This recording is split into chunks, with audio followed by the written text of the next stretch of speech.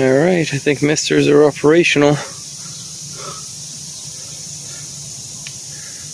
So here's my automated greenhouse. I got a splitter right here. I'm going to have to replace that because the frost got to it. And what happens is I put these on a timer. I used to use a Wi-Fi timer. I think I'm going to go back to mechanical because it's more reliable.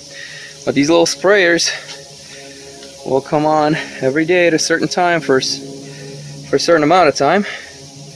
And here are my plants coming back up. I use the water barrels to kind of keep a medium temperature in here because they get hot during the day and then cool down during the night, and works both ways for winter and summer because in the summer you know, as they get cooler overnight, maybe it won't get as hot here, and in the winter they'll stay warm while it's getting cold outside. There it is.